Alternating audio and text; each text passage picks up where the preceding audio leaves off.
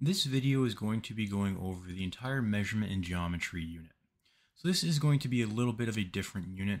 You're going to be expected to read through and complete the notes on your own, and then go through the practice questions. So in this video, I'm going to read through the note with you, highlight some key pieces of information, maybe some important steps, and then work through one or two practice questions, and then leave the rest for you.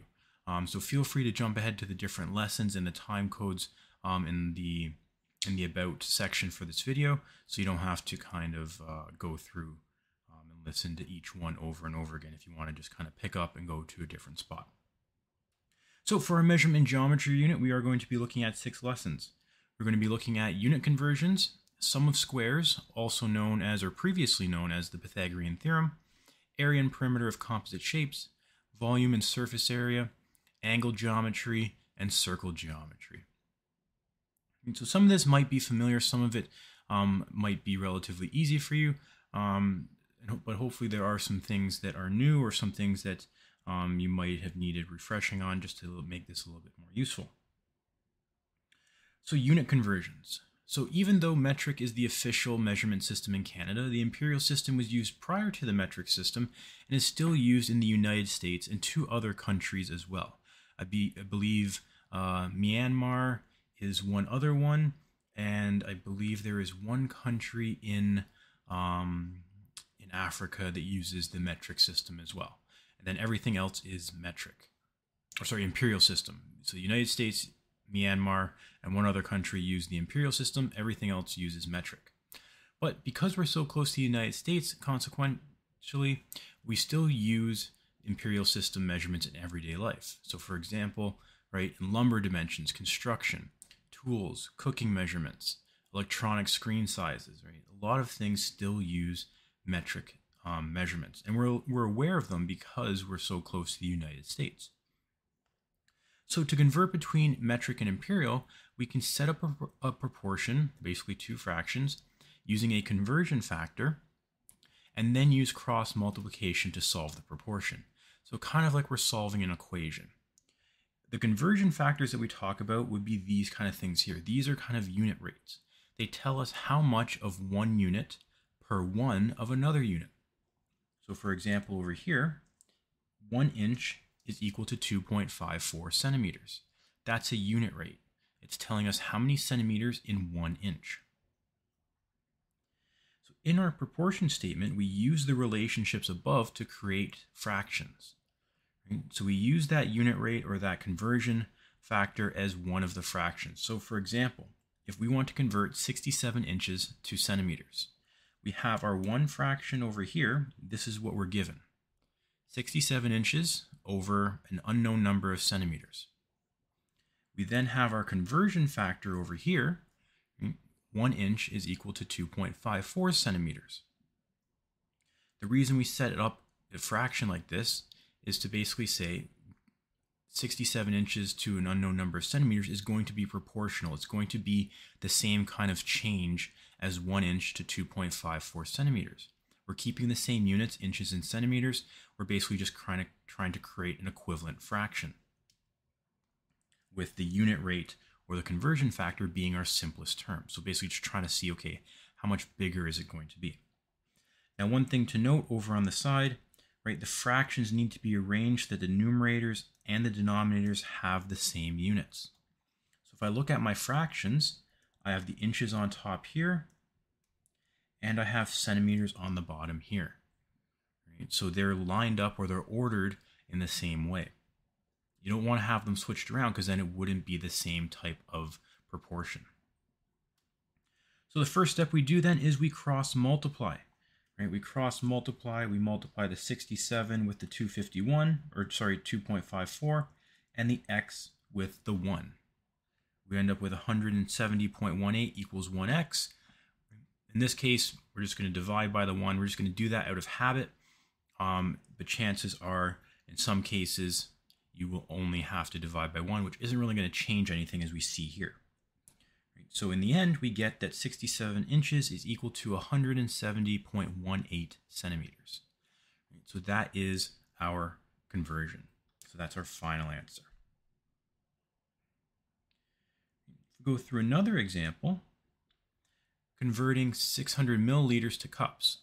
So here we've set it up a little bit different. We put our unit rate or our unit, our conversion factor on the left side. It doesn't really matter which side we put it on.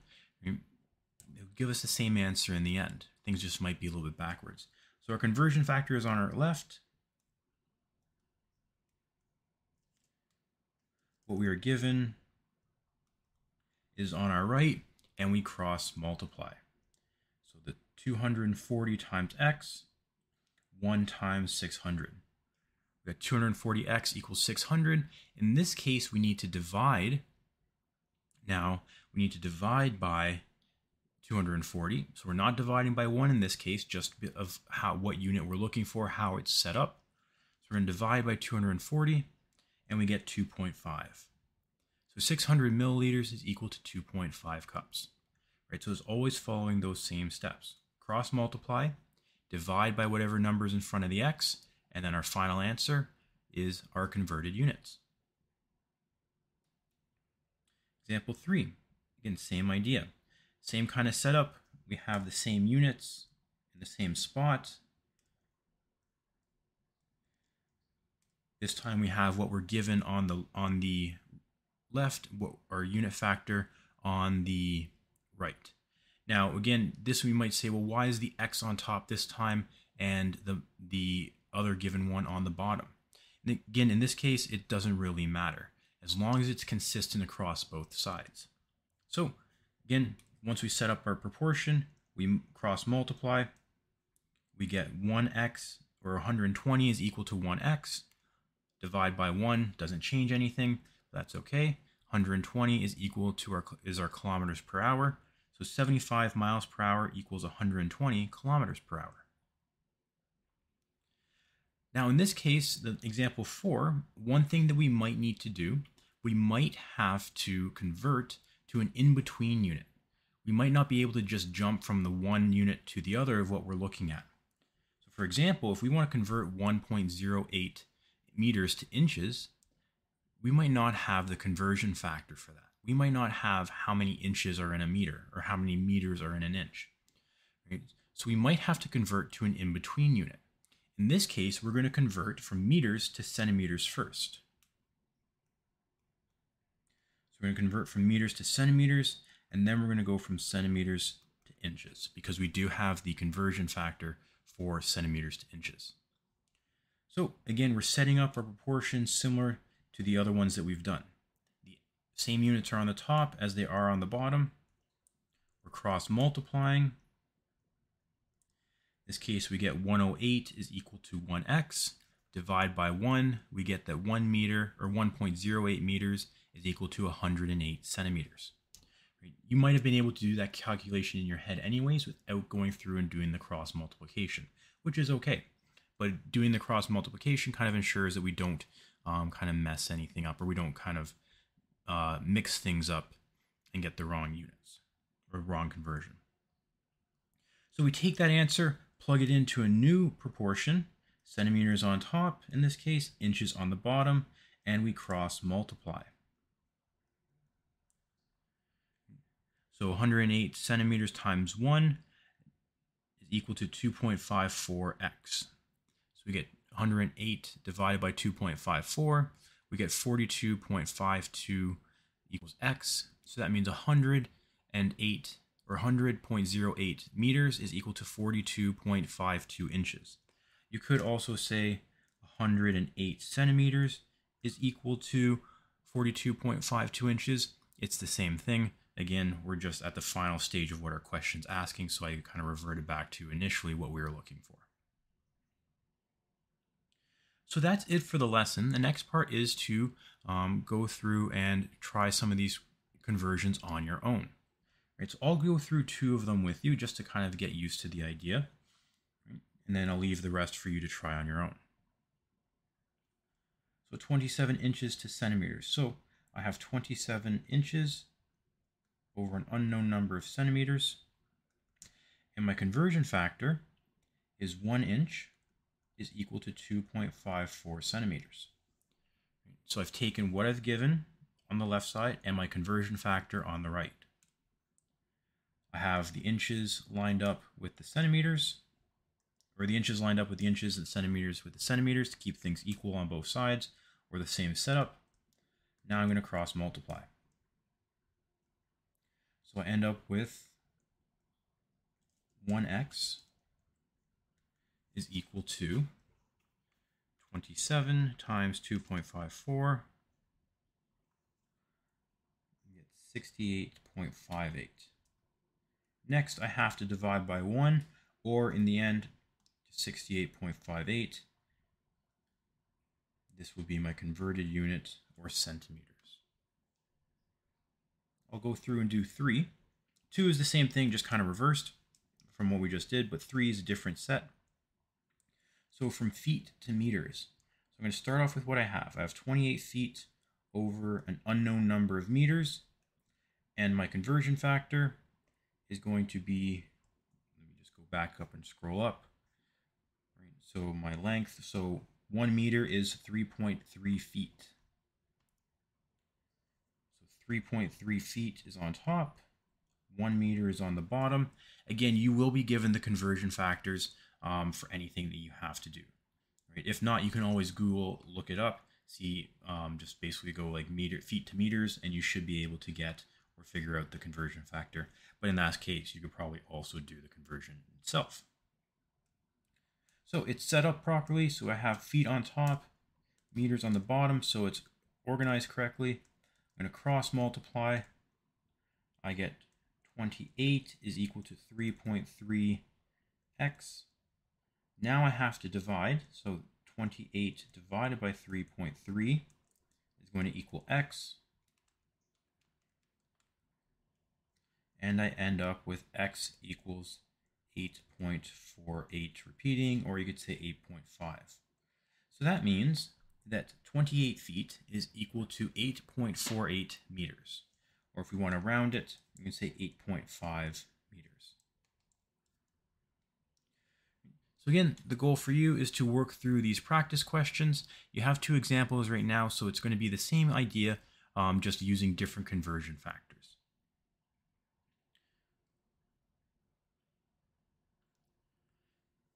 The next lesson is on sum of squares.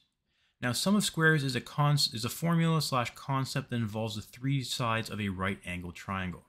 Now, it was formerly known as Pythagorean theorem, and that's what you may recognize it as or remember, which was attributed to the Greek mathematician Pythagoras.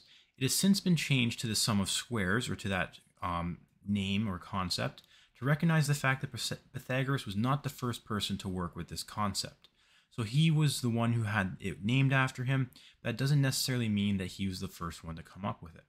So there is record of sum of squares on a 4,000-year-old tablet known as the Plimpton 322.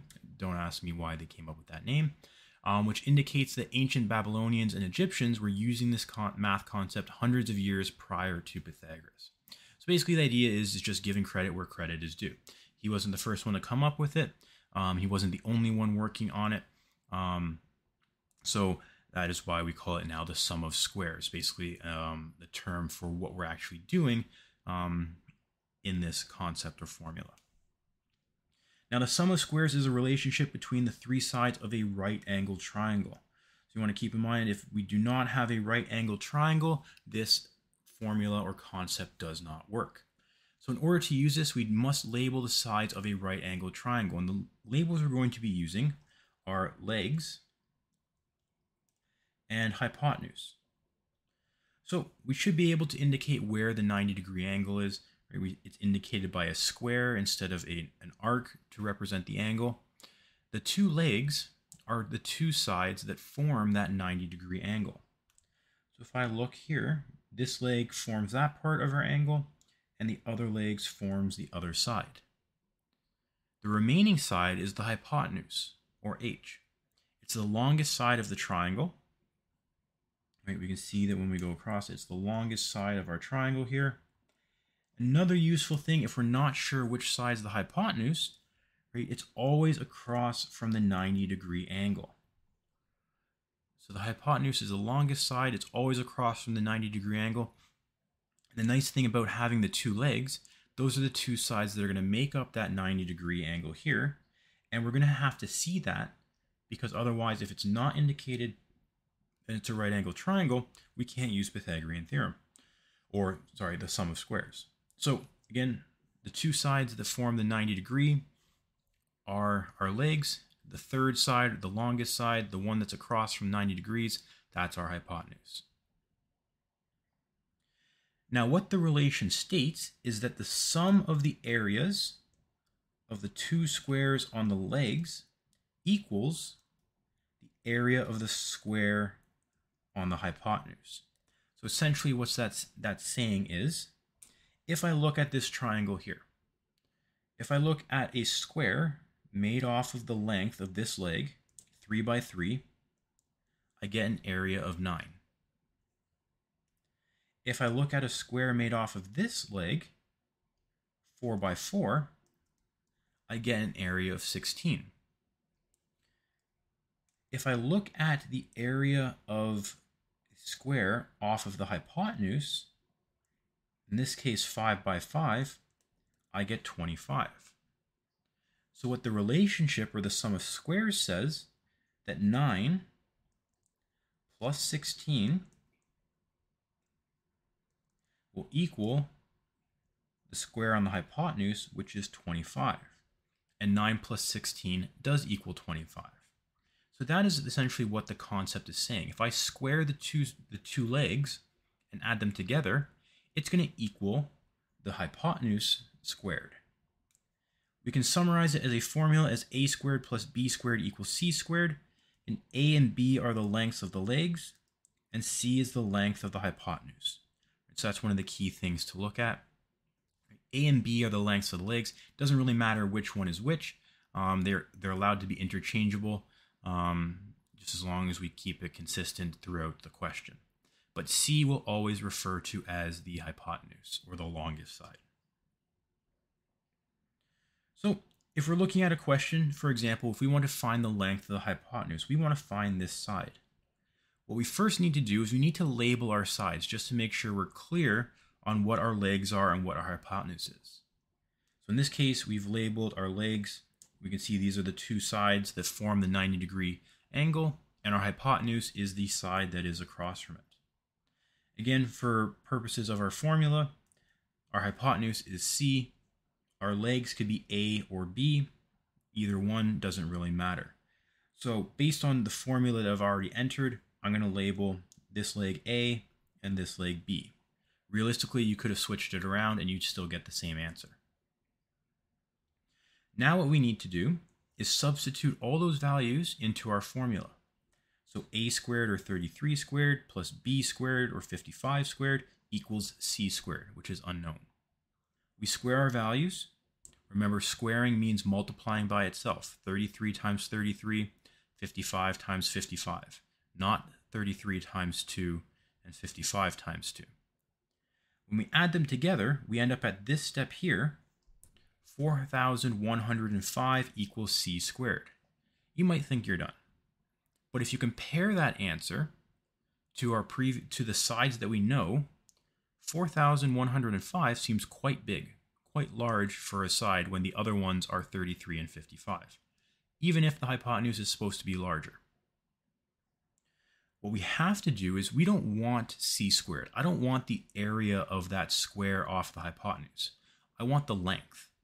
So what we have to do after we add up the squared areas, we have to square root at the end. We have to square root that number. So the square root of 4,105 is 64.07. That is our final answer. That is the final measurement of the hypotenuse. And you can compare that now to your other sides. So 64.07 does make more sense. It is larger than the two legs, and it is kind of in the same ballpark of sides. It's not drastically larger like that 4,105 is. So that's how you can also kind of just look at the answer and kind of compare. Did I get it right? At least at a surface level of checking. The other scenario that we might come across is if we have to find the length of a missing side that's a leg. So in my question here, I'm missing this leg. I have the hypotenuse, I have the side, or one leg, but I'm missing the second one. So we still have to label, we still have to identify our legs and our hypotenuse. And then what we're going to do is we're now going to use a rearranged formula. So rather than have it equal c squared, it's going to be a squared equals c squared minus b squared. So this is slightly different. It's the same formula, we've just rearranged it. Now one thing to note, depending on how you label your legs, right, in this case I've labeled this b and this one a. Again, our hypotenuse is always c. But in our formula, right, for finding a missing leg, if I rearranged it and labeled this b and this a, I could just easily change those two values in that formula. It wouldn't affect anything that I have to do. So a and b, I've labeled them as such, and now I'm entering in my values, plugging them in, and solving. So 30 squared minus 23 squared, 900 minus 529, I get 371 is equal to a squared. Again, at this point, you could say, well, I'm done, I have a squared. But if we look at that answer, we see it's not quite representative of the actual side. 371 is quite large. It's larger than the hypotenuse, which doesn't make sense for a leg, and it's larger than the other leg by a drastic amount. So again, remember, don't forget to square root at the end. So we square root that number, we get 19.26. That makes more sense. That kind of fits our idea. Now you might argue, well, looking at the triangle, that's bigger. That side A is bigger than B. How is it 19.26? Well, that's an error on my part in terms of how I drew the triangle. But you will find that not every triangle drawn is to scale. Now it does make sense in that both sides or both legs are smaller than the hypotenuse. This formula fits, it's just not drawn correctly. Right? So you have to keep in mind that most of the triangles are not drawn to scale. So when you're looking at these, don't trust or don't look and say, oh, well, that missing leg is larger than the other one, so it has to be a bigger value. Trust in the math, right? Look more for, is the measurement drastically bigger? Meaning you forgot to square root.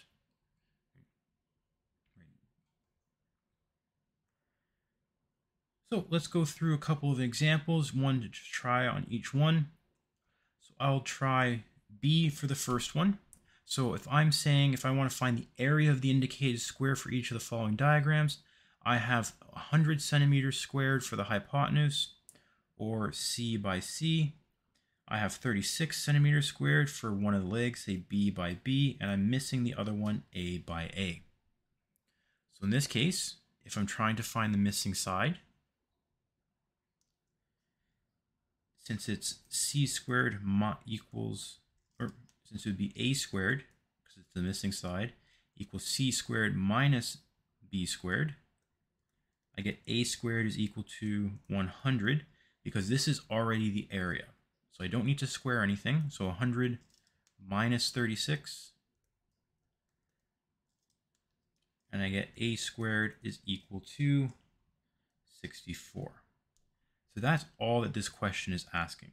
What is the area of the square? So in this case, it is 64 centimeters squared.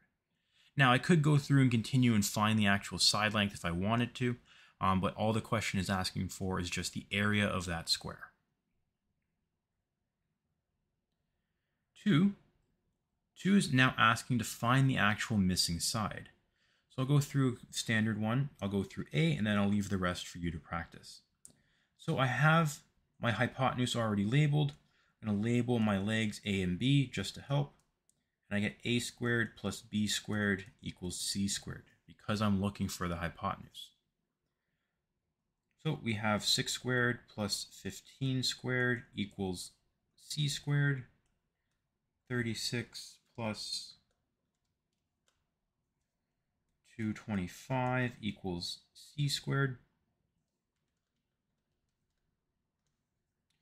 261 equals c squared. Doesn't make sense in terms of our actual sides. So I do have to square root this now. I can tell because I was finding c squared, not c. So when I square root, I get 16.16 centimeters, which equals c. So that does make sense. It is larger than the other sides, which makes sense because it is the hypotenuse. So again, try to go through the rest of the practice questions on your own. Get comfortable with using the sum of squares formula to either find the hypotenuse or one of the legs. We'll move into the next lesson. So the next lesson is area and perimeter of composite shapes. So when looking at perimeter, we are looking at the distance around the outside of a shape. Right? Think of if we have a shape and we're putting up fencing. Right? The distance around the shape, that's the perimeter.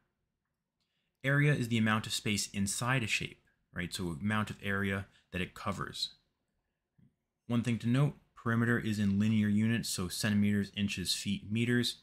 Area is in centimeters squared, inches squared, feet squared, meters squared. So our units are squared when we're dealing with area. Now you may find it helpful to use the predetermined formulas to calculate the perimeter and area of objects. There are formula sheets at the end of this package. And it is helpful to know that when you're working with circles, the perimeter of a circle is referred to as the circumference. So when it asks for the circumference, it just means the perimeter of the circle. Now the formula sheets provide the formulas for simpler basic shapes: rectangle, parallelogram, triangle, trapezoid, circle, square, things like that. But what happens when we come across shapes that aren't basic? What happens when we come across shapes that are what we call composite shapes?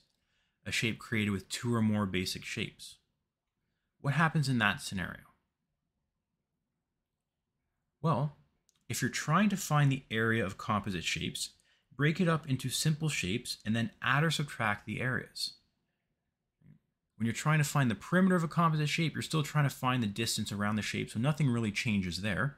You might have to do a few minor calculations, but overall, when you're looking at the area of a composite shape, break it up into the simple shapes you know, and then add them or subtract them given what your composite shape looks like. So first one, right, we want to find the area of the following composite shapes. So this kind of Tetris looking shape, kind of like a backwards R or an upside down L. Right? So the first thing we want to do is divide this shape up into the basic shapes. Right? So we're dividing this up into two rectangles. We can see I've drawn the dotted line across. Now one thing to note, when you're working with composite shapes, you may not always divide it up the same way. Someone could divide it up differently. Right? You could draw a line down here, right? Or I'll do it on the bigger one. You could draw a line down here and separate it up into these two shapes instead. That would work as well.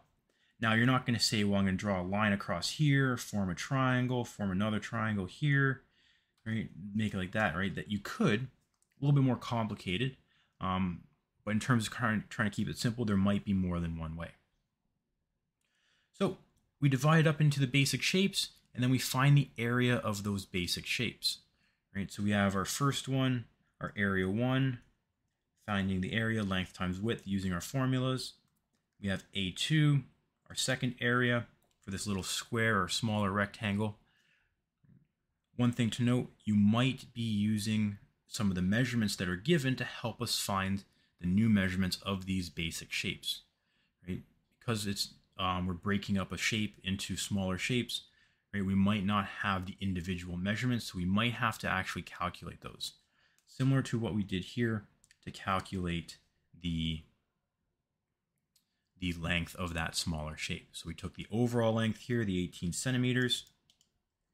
We took the 18 centimeters, we subtracted 11 from it, and the difference was 7, which was our missing side.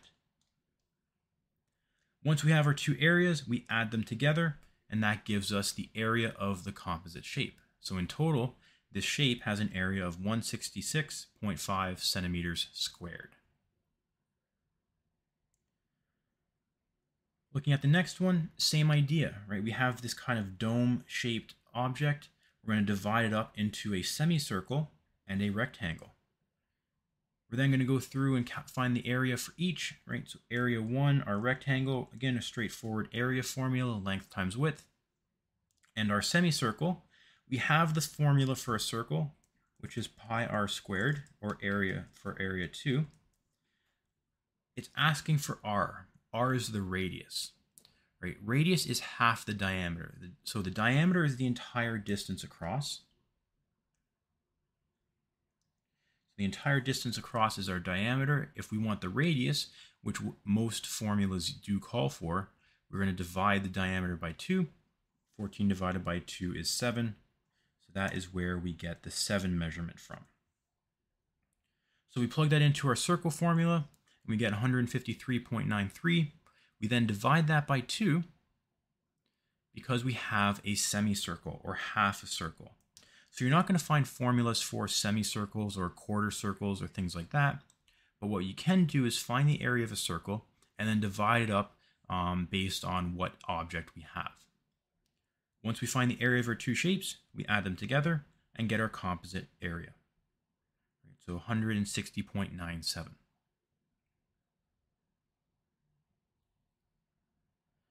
So just going to go, there are a couple examples here. Just going to go through one. We'll go through B, relatively straightforward. So I have this house looking object. I'm going to divide it up into two shapes. I'm going to call the square or the rectangle one A1. A2 is my triangle. I need to find the area for both. Rectangle is relatively straightforward. Length times width. This is just coming from the formula sheet at the end of our lesson or at the end of the package. So 21 times, 21 times 16, I get 336 centimeters squared. Again, it's area, so it's squared. For my second area, the triangle, I see the base of the triangle. So base times height divided by 2. I see the base is 21. The height I don't have. I don't have this height here, but I do know that the overall thing is 32. So if the entire height of this object is 32 centimeters, then this missing height is going to be 32 centimeters minus the 16 we already have, which equals 16. So 21 times 16 divided by 2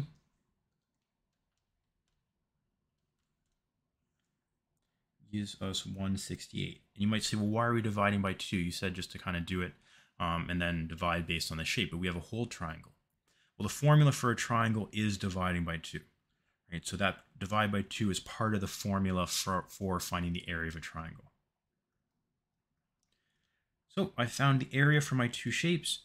To find the total area, I'm going to add the two up. 336 plus 168. And we get 504 centimeters squared. So that is the area of this composite shape. So again, you can go through, try some of these practice questions involving composite shapes. Remember to break it up into the initial shapes and then add them together as needed.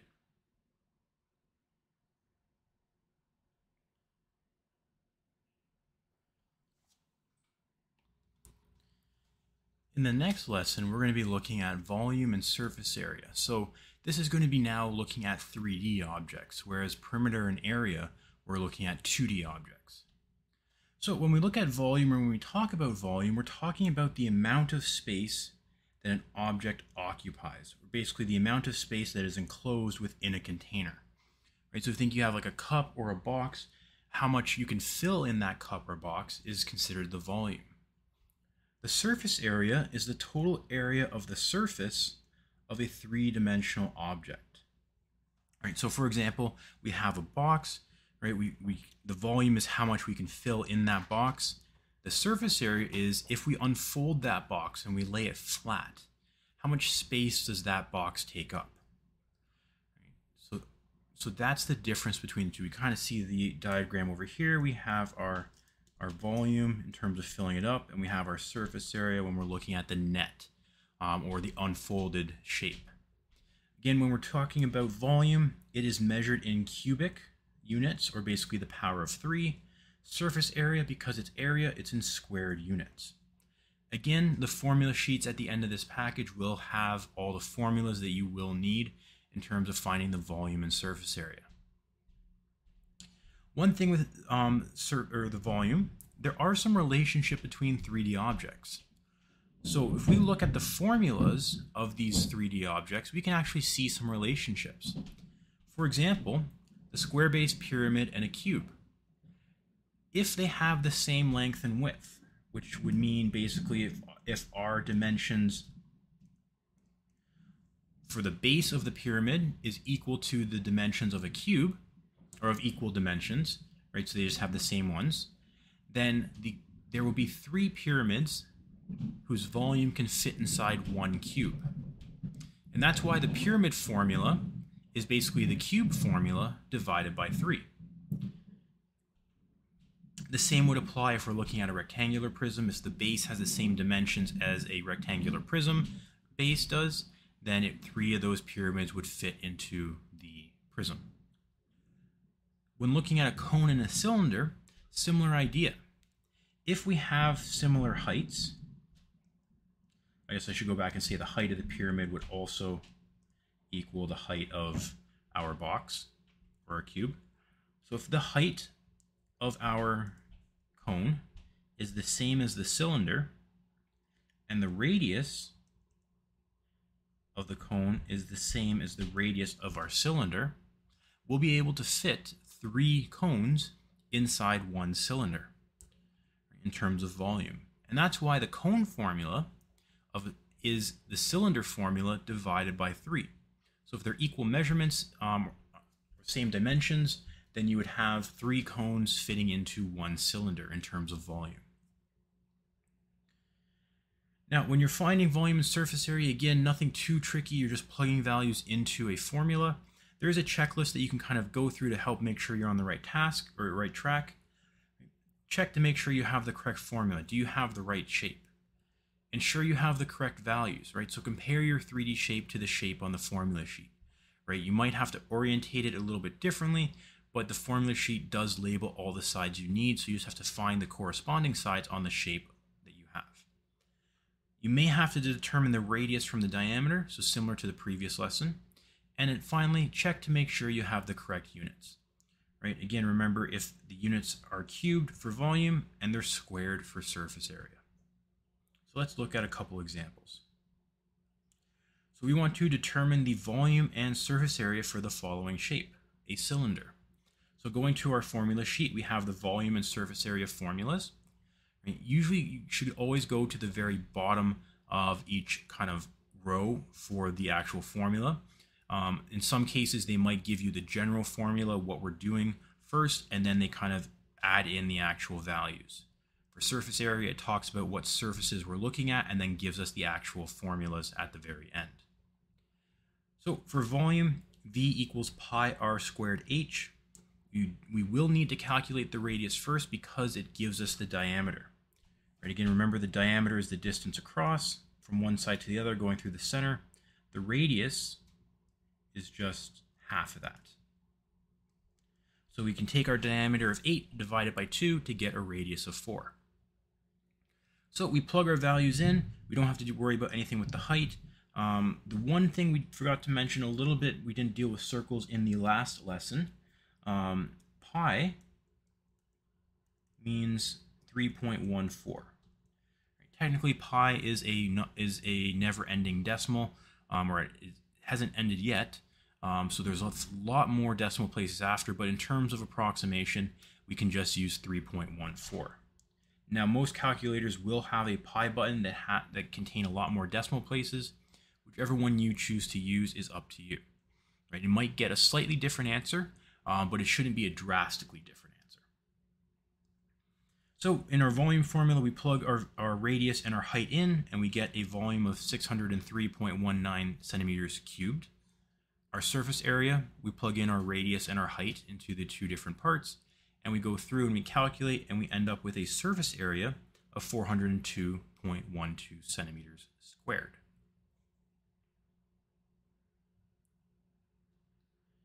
Looking at the next example, so a triangular prism, again, we're taking the formula from the formula sheet at the end of the package. We have our volume and surface area formulas.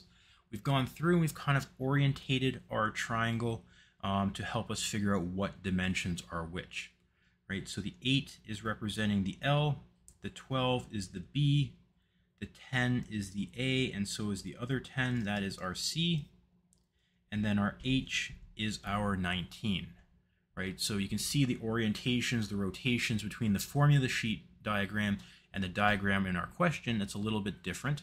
So you do have to kind of match up those shapes.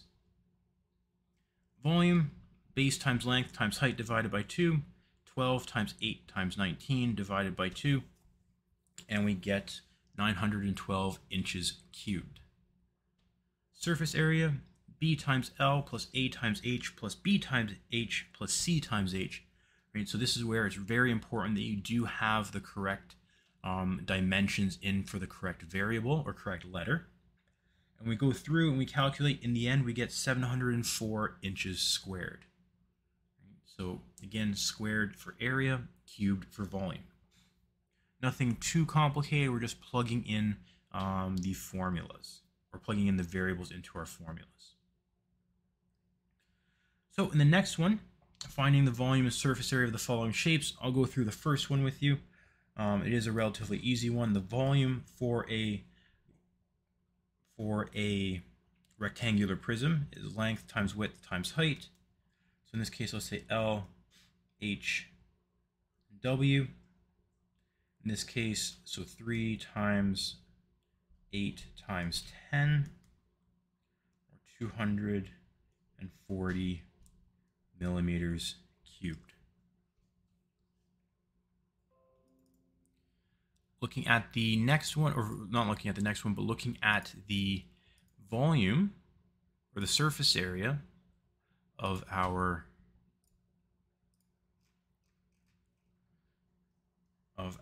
prism. The surface area formula in this case is 2 times the width times height plus length times width plus length times height.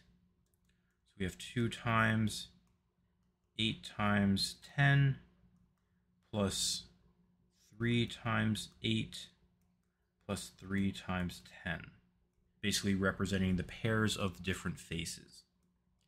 So we get 2 times 80 plus 24 plus 30. Or 2 times 134, which gives us 268 millimeters squared. Now you might say, well, how's the area different than the volume?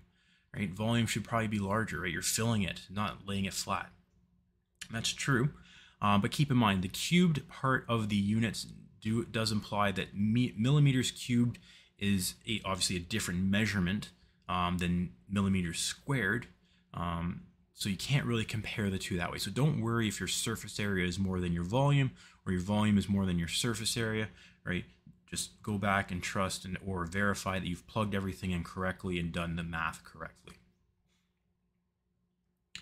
I won't go through B, but one thing you might have to do, depending on the formula, you might need to use the sum of squares to find missing sides.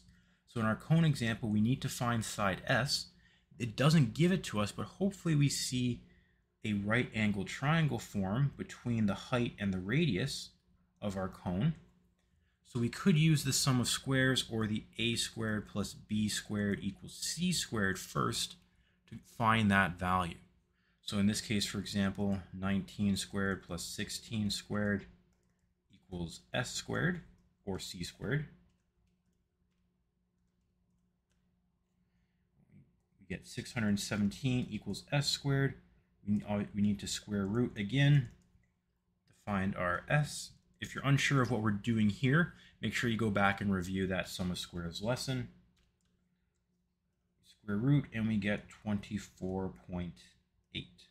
So again, that makes sense that this measurement is 24.8. It is larger than our two legs, and it is the hypotenuse, so it should be larger.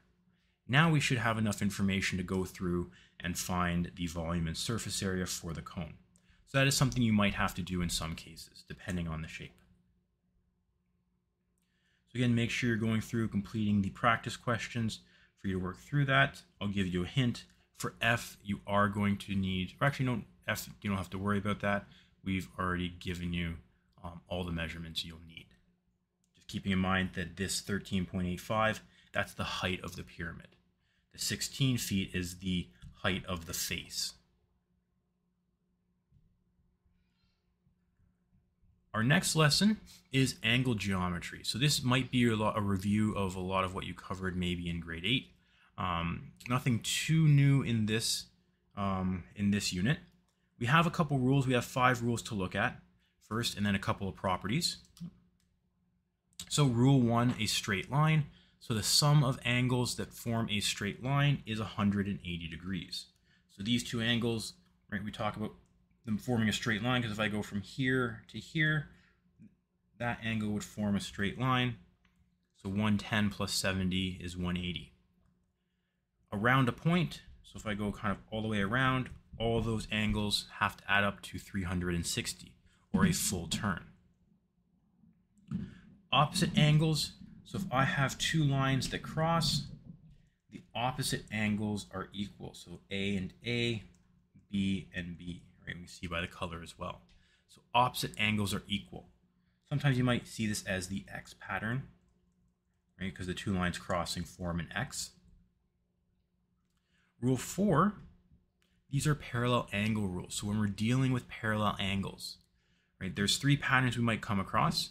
The Z pattern. So when we draw a Z, I'll highlight it actually. When we draw a Z, the two angles that form from that are equal. Now, one thing to note, it doesn't need to be your traditional Z, right? It could be backwards, like that. It could be upside down, right? It doesn't always need to be in this rotation.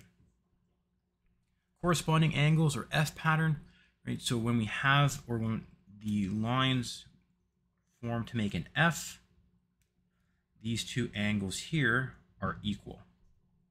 Now again, similarly, it doesn't need to be always this a traditional F shape, right? It could be backwards. So then these two angles are equal. It could be upside down. So these two angles are equal. And it could be upside down and backwards, so that these two angles are equal. So lots of different orientations for the F pattern. But again, as long as you have the right angles picked, then we know which ones are going to be equal. Finally, for the C pattern, the co-interior angles, the C pattern states that the two angles between two parallel lines add to 180. So we can see the C pattern here. Those two angles form 180 degrees. Again, it doesn't need to be your traditional C pattern. It could be reversed. It could be a backwards C as well. And these two angles would add to 180. So again, the key thing for this is that different orientations are allowed. It doesn't need to be the same orientation as we traditionally see the F, Z, and C. The final rule is looking at triangles. So we might have equilateral triangles where all the angles are equal. So all the sides are equal, all the angles are equal. Isosceles triangle, the two base angles are equal. Right, so when we talk, and we see this little diagram down here, when we talk about isosceles, the base angles are the ones on the bottom, right, of the two sides that are equal. And then scalene triangles, all different sides, all angles are different. The other thing, all angles in a triangle add to 180 degrees. So those are our 5 rules. There are some triangle rules. Right? Some kind of ones that might not use them too often, but they are some properties that we do see. So a line segment joining the midpoints of two sides of a triangle is parallel to the third side and also half as long. So we see that D and E are midpoints of our two sides, and we can see that the line formed here is parallel to our bottom side, if I could draw a straight line, and BC is double the size of DE, right? So if this was 10, this would be 5. The next property is that the height of the triangle formed by joining the two midpoints of the side of the triangle is half the height of the original triangle. So if I see my midpoint, DE, the height of this new little triangle here, this height, AF, is double the height of the original triangle. So again, if this height was 10, this smaller triangle would be 5. And lastly, the medians, the line going from the vertex to the midpoint, so we can see from Z to the midpoint, halfway, of a triangle bisects its area. So basically the area of this triangle is equal to the area of this triangle. Right, so it's just some different properties that you might come across, or unique things that happens when we're dealing with or dividing up triangles. Some angle relationships in triangles, right? So property 1, the sum of the exterior angles is 360 degrees. So all the outside angles of a triangle is 360 degrees. Doesn't matter what the inside ones are, the exterior angles add to 360 degrees. An exterior angle, so in this case angle Z, is equal to the sum of the two opposite interior angles. Right? So X and Y in this case. So X plus Y will equal angle Z, or the exterior angle in that case. So exterior angle is equal to the sum of the opposite interior angles. When we're looking at quadrilaterals, four-sided figures, there's also some properties we want to take into consideration. One, the sum of interior angles, so all the angles on the inside is 360 degrees. Right? So W plus Z plus Y plus X all add to 360. Similar to how the interior angles of a triangle are 180 degrees. The sum of exterior angles on a quadrilateral is also 360 degrees. Right? So that is the same as the triangle. And you'd find, if you looked at all other sided figures, you would find that the exterior angles always add up to 360, regardless of what or how many sides there are. So that's kind of a unique property amongst all shapes. So for this section or this note, there are some practice questions. I'm not going to go through these because these are a little bit more multiple choice, a little bit easier. It's not so much step by step. In some of them, for example, when we get to some of the kind of these different ones, a little bit larger ones, especially down when we see 4 with parallel lines, there are different ways that you can solve it.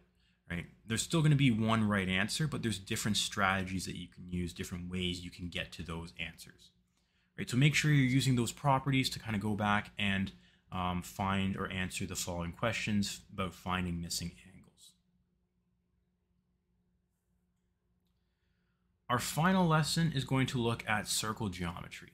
So this is just looking at angles involving circles or lines within a circle.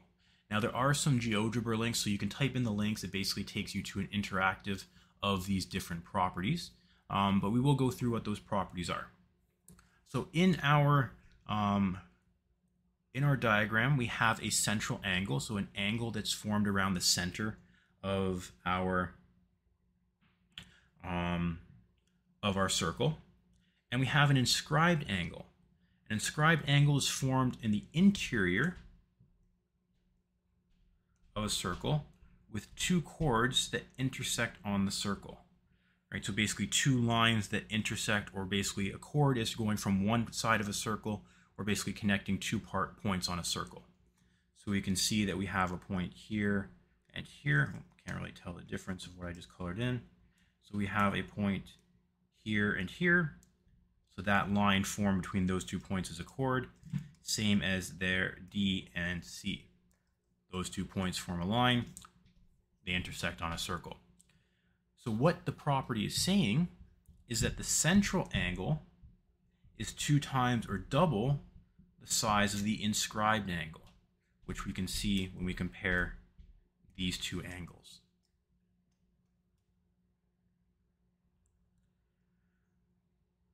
Our next property is when we have an angle subtended or connected by the diameter.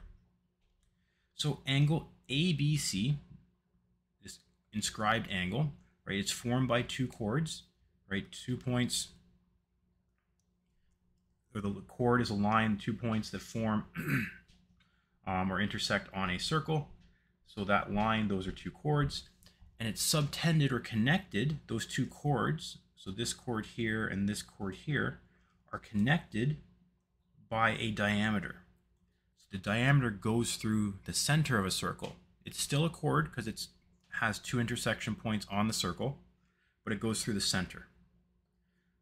So when we have an inscribed angle that is subtended or connected by the diameter, the inscribed angle is 90 degrees. Again, you can go to that diagram or that interactive to check or verify that property. Perpendicular bisector to a chord. So if 2 lines are perpendicular, they intersect at 90 degrees. Right? We know that from our previous lessons in the linear relations unit. If BC, so if BC is a chord,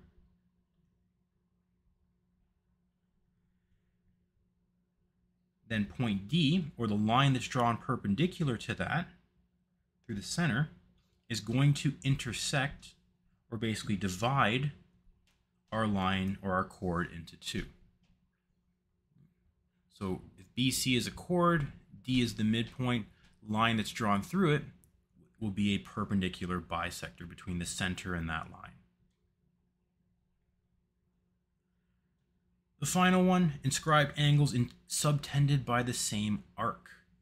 So this is similar to the one where it's subtended by the diameter. We have an inscribed angle.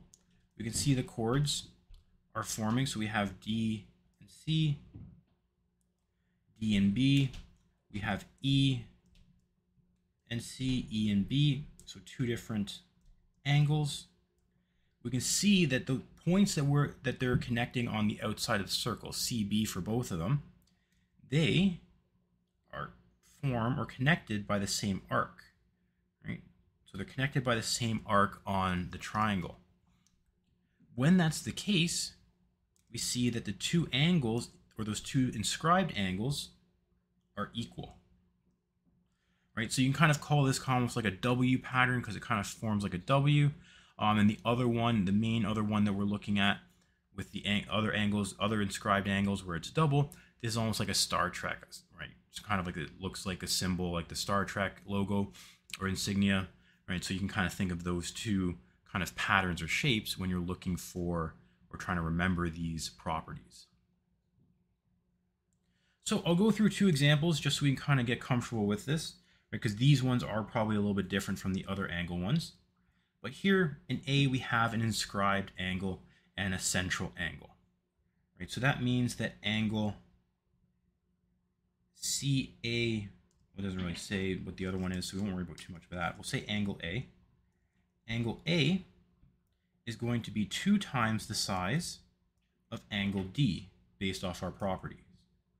We know that angle D is 48, so if we multiply that by 2, we get 96.